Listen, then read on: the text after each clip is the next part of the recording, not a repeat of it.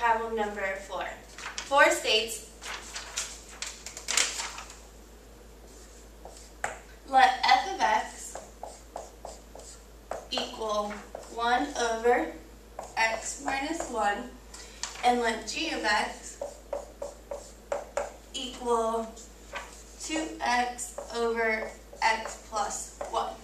Now they want us to find g of f of x and its domain. So first let's deal with g of f of x. So when I see this, this is also the same as g of f of x. So that means f of x is replacing x in g. So I'm going to plug f of x into g. So when I do that, I plug it in every time I see x, which is in this place and this place. So I now have g of f is going to equal 2 times 1 over x minus 1 over, and now I plug it in again, I have 1 over x minus 1 plus 1.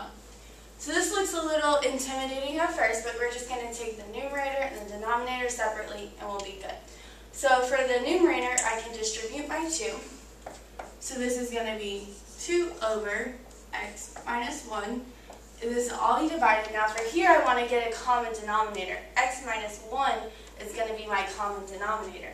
So this is the same as 1 over 1 times it by x minus 1 over x minus 1.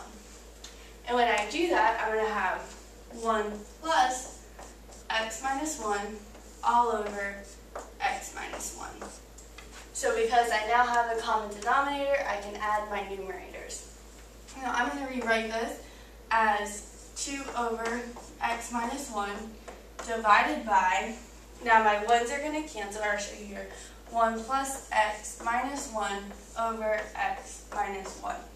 So from here you can see my 1's will cancel, and I'm going to flip the second fraction and multiply. So I have 2 over x minus 1 times x minus 1 over x. Now because I am multiplying, my x minus 1's cancel, and I'm just left with 2 over x. Okay? So that's half the problem. Now they also wanted us to find the domain. So the domain of the g of f is only going to be when x cannot be 0, because I can't divide by 0 or that's undefined. So this one's going to be x cannot equal 0. Now I also have to consider the domain of f of x, because that is what I plugged into the g of x. So the domain of f of x is going to be when x cannot be 1, because when x is 1, my denominator is 0.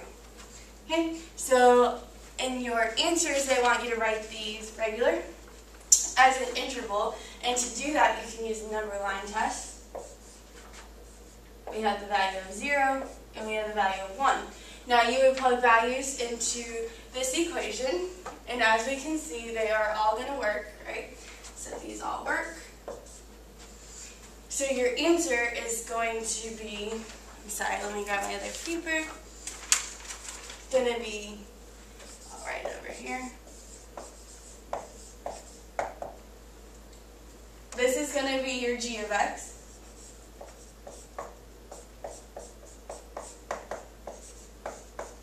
And your domain will be from negative infinity to 0, union 0 to 1, union 1 to infinity. And this is answer D.